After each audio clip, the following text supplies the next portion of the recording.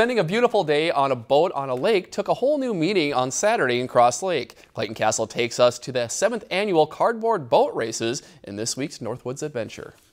Racing with cardboard boats? That's exactly what took place on Saturday afternoon at Moonlight Bay Family Restaurant and Bar with the 7th annual cardboard boat races benefiting the Whitefish Yacht Club and the Lakes Foundation. The Whitefish Yacht Club serves the community where they put out the buoys and the channels, and they really help to promote safety on the lake and help out with buoys and whatnot. And also the Lakes Foundation is the foundation that is helping to build the new school within Crosslake here. The event featured over 40 boats racing for a cash prize of $500. While many of the participants were newcomers, there were some veterans of cardboard racing as well. It started last year is when I started paddling.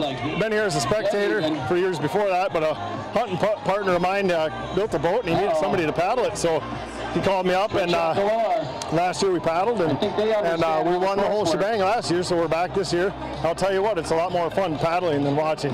Racing cardboard boats sounds unusual at first, but it's what brings people back for more. The uniqueness of the style captures the attention and love of many. I think it's just the boats and all the different styles and paint jobs.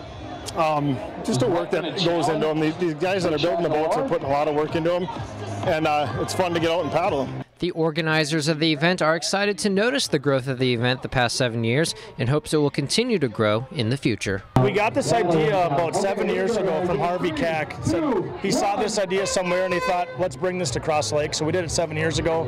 It was a really big event and it's growing every year, and this is the first year that we really tried to put the committee together to bring in more sponsors and to involve the community more. It's grown immensely. I think the first year we probably had 8 to 10 boats. This year we have about 45 boats, so it has grown each year, and also too, like I said, helping out with our sponsors to be able to sell clothing, sell gear, and bring back to the community. At the end of the day, it was Team Stars and Stripes taking home the $500 cash prize. Reporting in Crosslake for this week's Northwoods adventure, Clayton Castle, Lakeland News. If you've enjoyed this segment of Lakeland News, please consider making a tax-deductible contribution to Lakeland Public Television.